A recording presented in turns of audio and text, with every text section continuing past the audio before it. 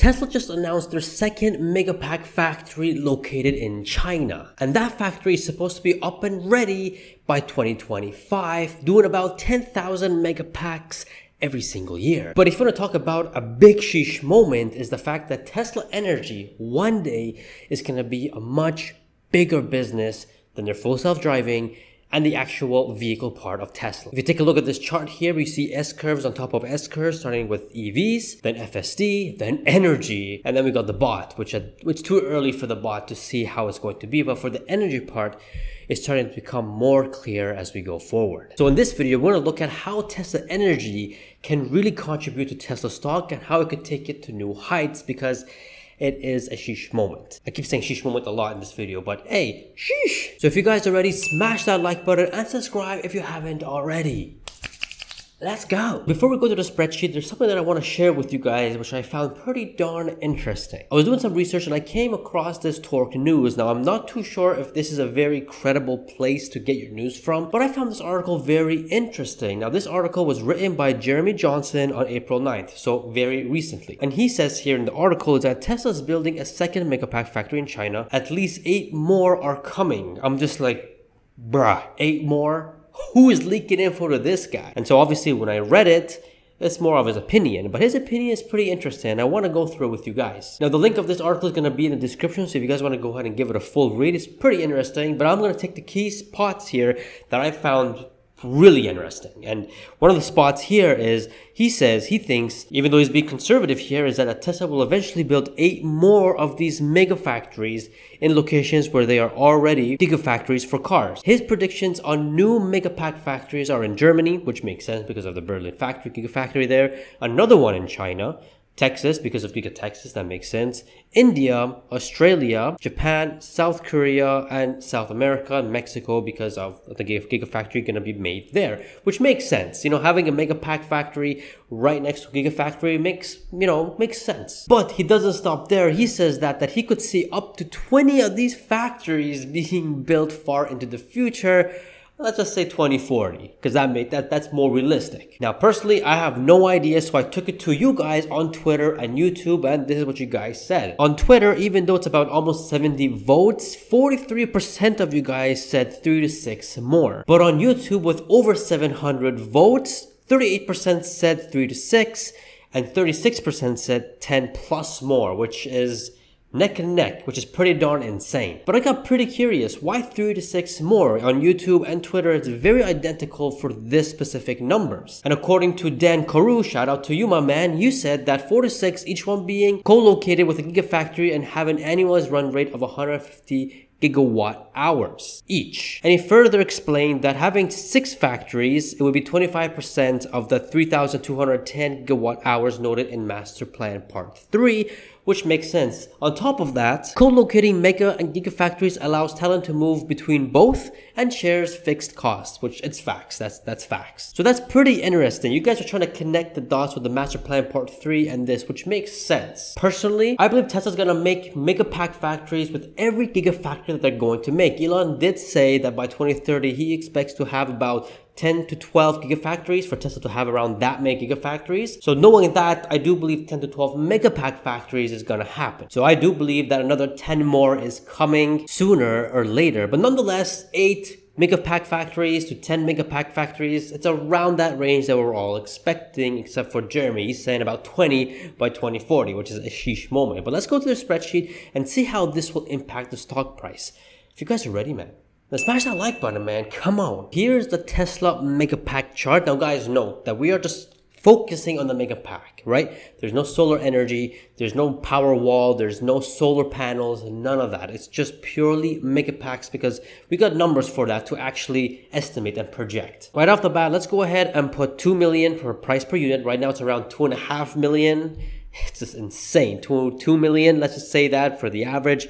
20% operating margin, shares outstanding at 3.5, and a PE of 20. Now there's going to be 2 factories that's going to be fully ramped up by 2025 or 2026, the latest. And each Megapack factory can do about 10,000 units. So we have 2 of them now, that's 20,000. So let's go ahead and put 20,000 here. And damn, look at all that. Total revenue of 4 billion. Then we got the profits of 8 billion. And then we got with a 20 PE, that is a 4 46 bucks per share and a market cap $160 billion, just the Megapack alone. What's Tesla's market cap right now? Like just below 600 billion? You're telling me that by 2030 or by 2026, 2027, Tesla's gonna be worth, Megapack alone is gonna be worth 20 to 30% of what Tesla is now, just on the Megapack alone. That's insane, that's crazy, and I don't know, that's crazy. Then if that's the case, then maybe there's a reason why I'm going all into Tesla stock. I have no idea. But anyways, with 20,000 units being sold, we get about 40 billion revenue and 8 billion in profits. Now, obviously, this is with 2 Megapack factories. Majority of you guys are saying 6 more factories are going to be made, which would make it 8. And if each are making 10,000 units, do the math, it's about 80,000 units. If you go ahead and put that in, that's $160 billion in revenue. Give that a 20% profit rate. That's $32 billion in profits with a 20 PE, 180 bucks per share at a market cap $640 billion.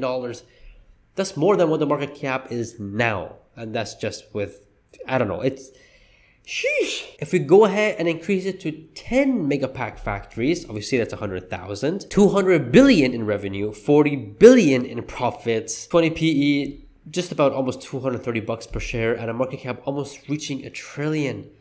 That's insane. That's crazy. Now, most of you guys might go like, no, 20 PE is too much. Let's go down to 15 PE. But nonetheless, like that's 600 billion. Even more than what the market cap is right now. Sheesh. But let's get more crazy. Let's say by 2040, all right, let's say 2030, 2040, they're going to have 20 factories like how Jeremy said.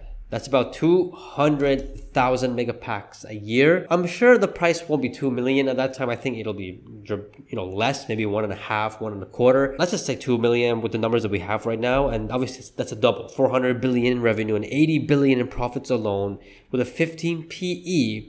That's a market cap of $1.2 trillion, twice the market cap as what it is now. That's crazy. Stock price of over 340 bucks per share. That's what I'm saying. Tesla Energy, man, is going to take Tesla stock to new heights. And let's go look at that right now in the stock price prediction chart that has everything in it in 2030 and in 2040 with this 20 Megapack factory. It's going to be insane. Smash that like button. Let's go. Here is my 2030 stock price prediction. Almost 14.5 million vehicles have been sold by Tesla. Not 20. Don't bash on me. I'm just saying that 2030, I don't think Tesla's going to reach 20 million vehicles unless they do like another factory, gigafactory, built by next year. So 2 gigafactories being built by next year. They'll do 20 million, but by 2032, 2033 latest. But almost reaching 14.6 million vehicles sold in 2030 with $38,000 being the average selling price, 20% in operating margin. As you guys can see, over $500 billion in just vehicle sales.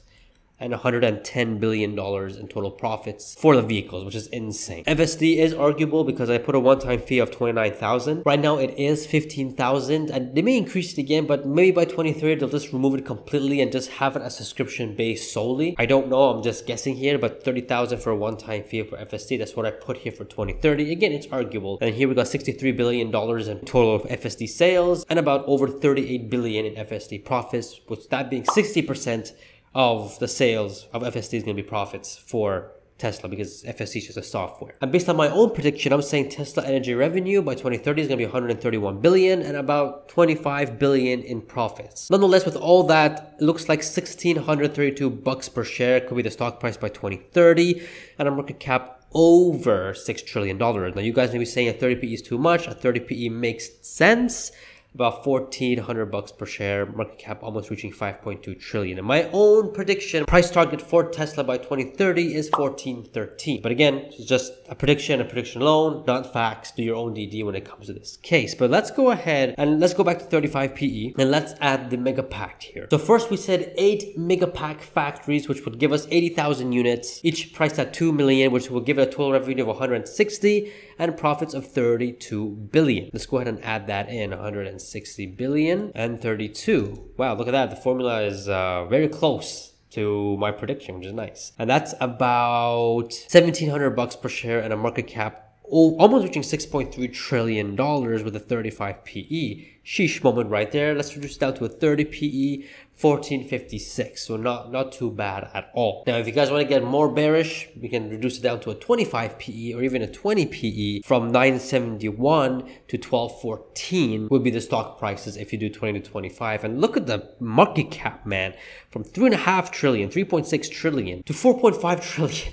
That's insane. But all depends how Tesla is in 2030, if they're growing rapidly, which I do think they will continue to grow rapidly because, you know, you'll have the vehicles, you'll have the FSD, and you have the energy, which will be bigger than all of them. I think a 30 PE makes sense. And we're going to stick to 30 PE for all the scenarios here. Now, this is what you get with 8 Megapack factories. Let's increase it to 10 Megapack factories with 100,000 units per year. That's about 200 billion in revenue and 40 billion in profits. So let's go ahead and change that. With a 30 PE, that's 1521 bucks per share and a market cap of $5.6 trillion.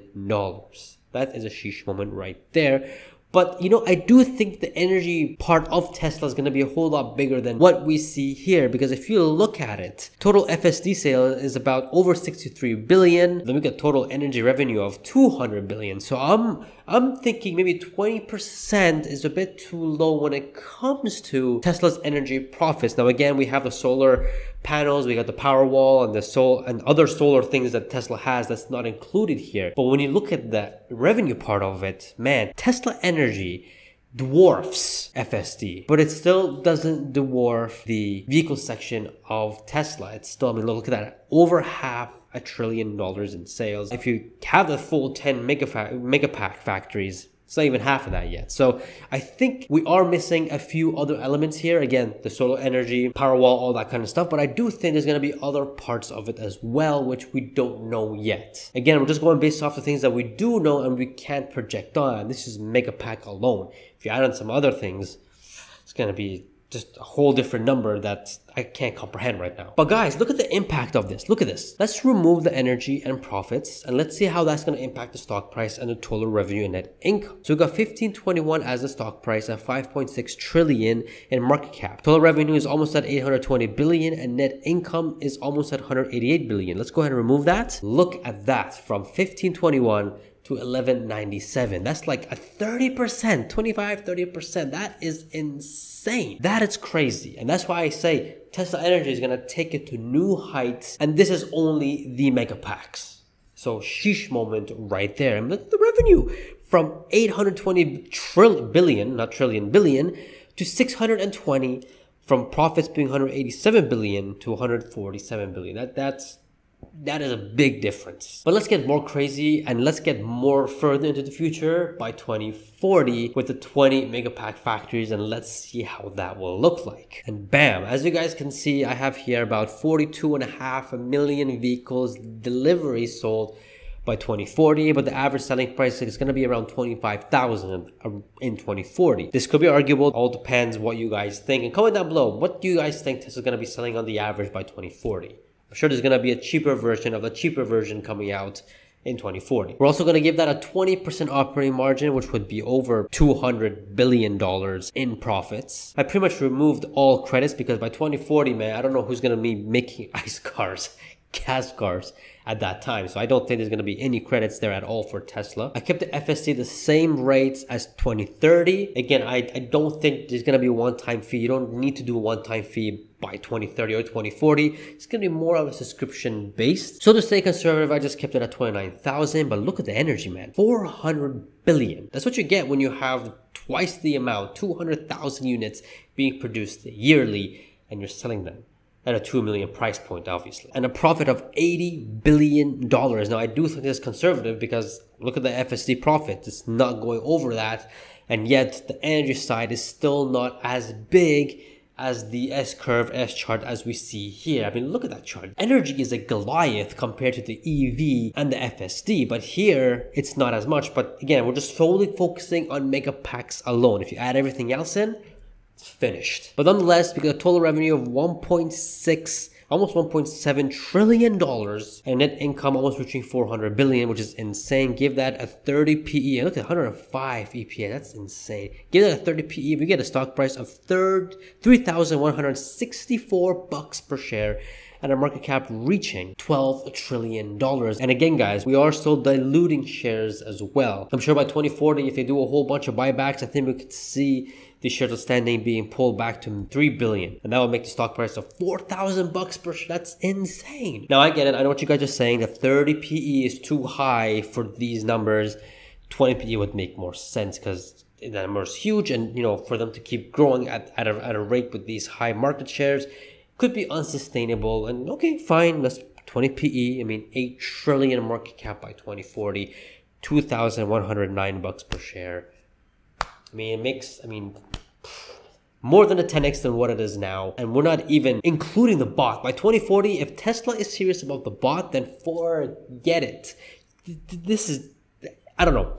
I can't comprehend the bot right now. And the energy is not as maximized as I think it is. I think by 2040, Tesla Energy should be a whole bigger business and a whole bigger and important part of Tesla's business than the vehicle side of it, to be honest with you. But sheesh, that's insane. That's absolutely insane. So there you guys have it, man. I mean, look, Tesla Energy is gonna take Tesla stock to new heights, and this is just Megapacks alone.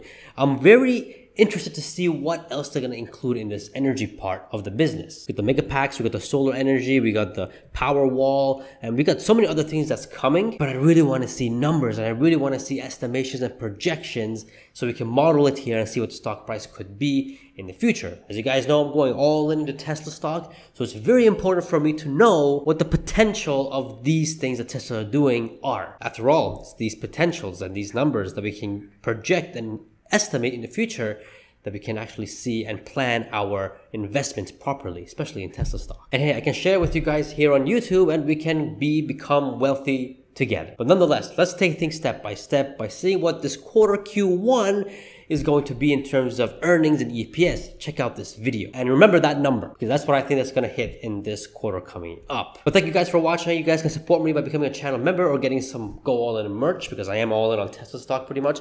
And subscribe for more, and I shall see you guys in the next video. See ya.